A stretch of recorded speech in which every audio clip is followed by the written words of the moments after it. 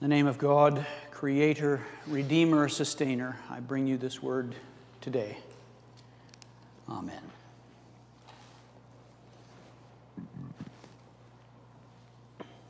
I'm a big fan of the prophet Micah, not just because it's short and sweet and to the point, but because of this passage from chapter 4 that Hazel shared with us. The prophet, speaking to a people without hope, as prophets often do, suggests that there will be a time when people will come to their senses, when people will claim hope, when people will recognize the good that God offers. Some people, anyhow. The mountain of the Lord's house will become the most popular destination on the planet, metaphorically speaking. And people will be eager to learn the ways of the God of Jacob. And this instruction that comes from the mouth of the Lord will be mostly welcome by many nations, many peoples. And best of all, nation shall not lift up sword against nation, neither shall they learn war anymore. We will sit in our gardens of peace, each under their own vine and fig tree. This is the stuff that dreams are made of. Certainly the stuff of our dreams. For who doesn't want an end to violence? Who doesn't want an end to the warring madness that all of us have known in some form or another our whole lives?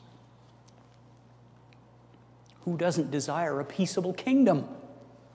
Which of us would prefer anxiety to the lovely pastoral images of each sitting under their own tree, with no one to make them afraid? This comes from the prophet as from the mouth of God. And we have contained it within Scripture and called it holy. And therefore it's trustworthy. It's a promise we can count on. A very reasonable expectation and representation of the future that God has promised us. Right? And even now I read that and say, where is it? When? This text is nearly 3,000 years old. What are you waiting for, God? Well,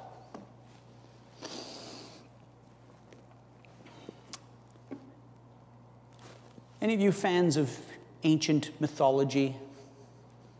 You like the stories of Heracles and Perseus and Theseus and Odysseus and all of that lot? I live for that stuff when I was a kid, and I get all of it I can, even now, in fiction, adaptations and things like that. And those stories and our affinity for them remind me that even now, even in a Christian West, we cling to many mistaken ideas and expectations about divinity. These are as old as time. These stories go back beyond Scripture. Most ancient civilizations had a god for every occasion, and regionally you prayed to your favorite god for your favorite thing, right? And as cultures got more sophisticated, like the Greeks and the Romans and the Persians, they began to put names and faces to those particular gods, and they raised some above others. And over time, the goddess of the hunt and the god of the harvest were mingled and merged. The gods of childbirth became indistinguishable from the gods of war. There were hierarchies in the divinity, a social order, major gods and minor gods that interacted only in certain ways and only had certain effects. And all of them were able to interact with humans at will, and those interactions could have lasting effect on the society of humans. All of those ideas inform our notions of who God is and what God can do. Still, we don't really stray too far from those ancient ideas when, in the midst of a drought, we stand in our fields and pray for rain. Or when we stand at the altar at an outdoor wedding and pray for sunshine. We still fall into the trap of wanting, needing the creator of the universe to be more like those ancient gods of everything, who would come at our command and answer us if we did the right things.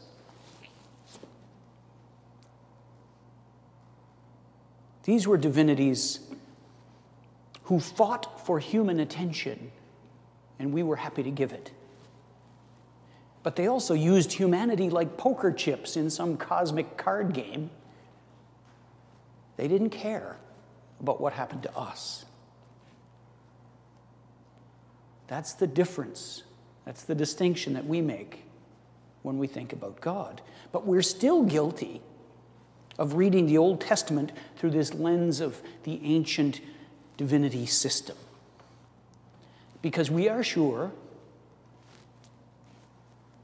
prove me wrong, we are sure that if we are faithful enough or righteous enough or otherwise obedient enough, that God will fix the world for us, that God will bless us, that God will grant us the peace we long for, if only we do everything right. Prove me wrong. In part, that's what we hear when we read Micah chapter 4. It's the hope of the prophet that the people will come to their senses, they will honor God, and all will be well. And that's not entirely wrong. It's not a bad idea to hope for that. But it's not the whole story. We are so fiercely devoted in the Christian world to this notion that God has a plan and that we can convince God to implement that plan by our behavior, through our prayers, because of our deep devotion. We pray for God's peace. We sing about God's peace. We stake our institutional reputations on the coming of God's peaceable kingdom. And we stand in our righteousness and demand that it happen soon, God, soon. And we're wrong. We're just wrong. Jesus even tells us we're wrong. Not in so many words. Jesus is far kinder than I. He never says outright, God isn't like that. Come to your senses. Pull yourselves together. Neither does he say, God will turn on you if you don't toe the line or follow the rules. Jesus' venom is saved for those who would hold the rules over people's heads as a threat. Jesus, who knows better than anyone the true character of God and the true nature of God, only really hints at what God will or will not do. And in the end, he winds up saying stuff like, only God knows. It's all very cryptic, coming from the mouth of Jesus.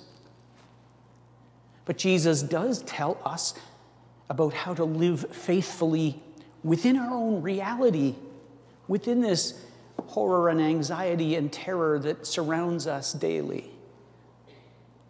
And he also tells us how to live faithfully toward the reality that only God knows.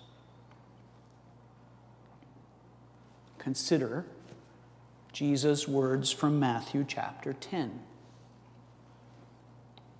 especially the bit that Dick read out for us today.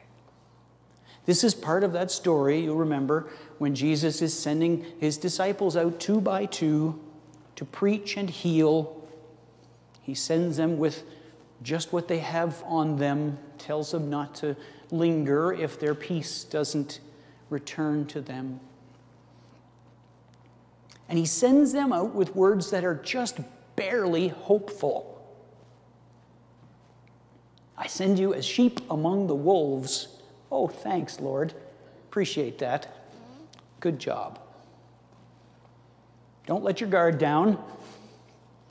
Be shrewd as snakes and mild as doves. In other words, you're going out into the world to preach the good news. Beware, says Jesus. Beware. It's not that he doesn't offer hope to them.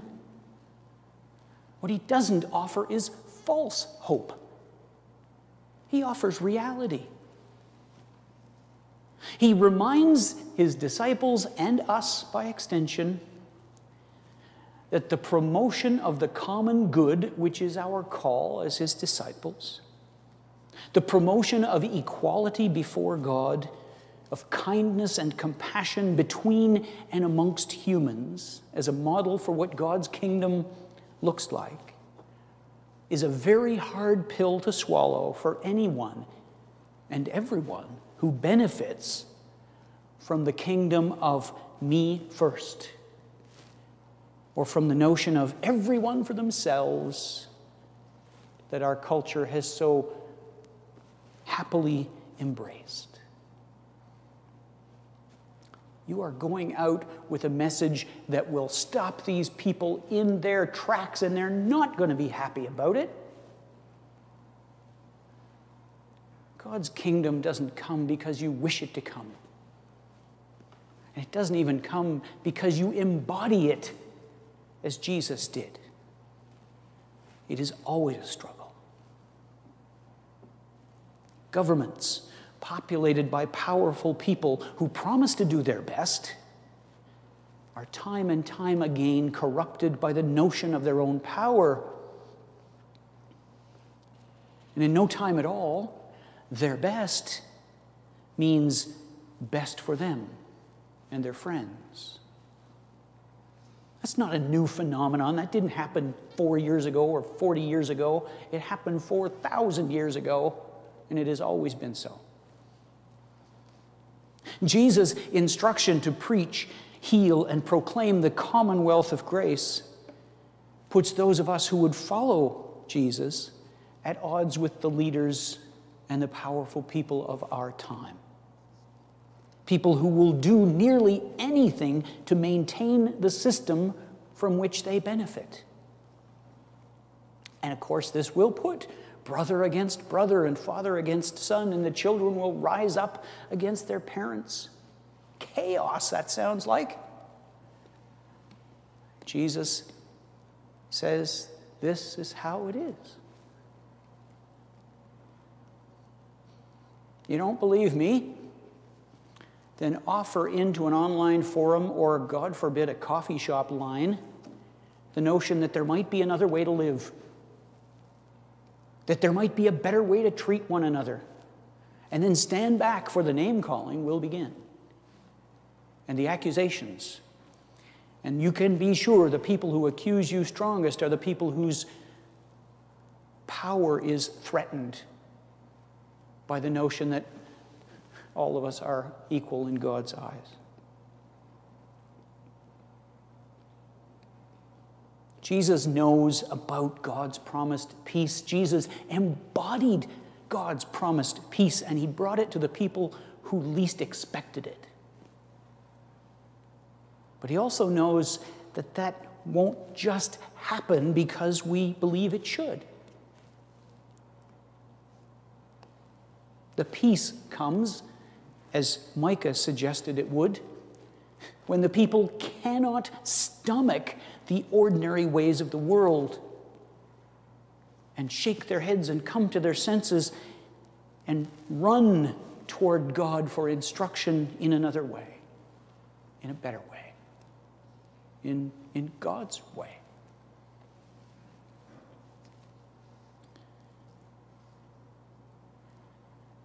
When I first started to show an interest in the church in high school, I was in a Baptist congregation in my hometown, lovely people, many of whom I still hold great fondness for and still am in contact with. And their testimonies offered at various times used to make me very concerned that I hadn't suffered enough to be able to call myself a follower of Jesus. Because their stories were all about, I got kicked and knocked down, and now I'm up again because of Jesus, and nothing is wrong anymore. Now, I learned over time that that's not true. Bad stuff continues to happen to those gloriously wonderful people. They aren't exempt from the wear and tear of everyday life. Bad stuff happens all the time, every day. Families tear themselves apart for no good reason. Governments and religious authorities react badly when you try and live according to Jesus' way of compassionate concern and loving kindness. Because even now, 2,000 years after the fact, Jesus' way defies the usual order of things. It's upsetting. When we answer only to the spirit of love, then the spirit of the world is threatened. And the spirit of the world, I guarantee you, will lash out. And in case you didn't know, the spirit of the world is capable of great atrocity. And the only way you wouldn't know that is if you haven't read a paper or watched the news in your life. Jesus says this is what you're up against. But God, in love, is there with you. God, in love, will see you through. Not because you followed the rules in a way that pleased God. Even Micah knew that. God will see you through. And because of what people see in you, they will come running to God for instruction. This is Micah again. They will want to know, what is this new way that is so different and so liberating and so generous and so gracious? So the question is not, have we followed the rules in such and such a way so that God will smile on us? No. The question, as Jesus frames it, is, are you willing to display your God-given humanity even when the chips are down? Because trust me, eventually, inevitably, the chips are down. They're going to fall. And we are assured that God is already there to support us, to sustain us when the bad stuff happens. Not to magically put it right, but to affirm in us the words and actions that will help us together begin to put things close to right, to move the Spirit a little closer to wide acceptance. the perfection that we see sometimes in the prophets and imagine that we see in the gospel. All under our own trees in perfect peace, with no more fear, and every eye dried of tears. It's a lovely dream, but it's just a dream. The real miracle of God's peaceable kingdom is that we can experience it in the midst of our worst days, and at the height of our anxiety, and in spite of our arrogance and ignorance. The peaceable kingdom is that gift of surprising grace, the calm at the eye of the storm that doesn't disperse the storm.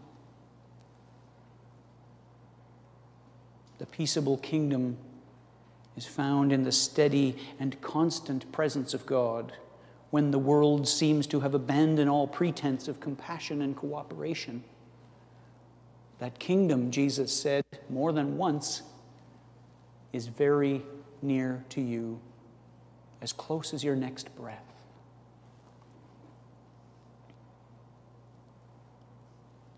May we be given the means to recognize that peace when it draws near. May it come quickly, driven by our love of God and one another. Soon may it be so. Amen.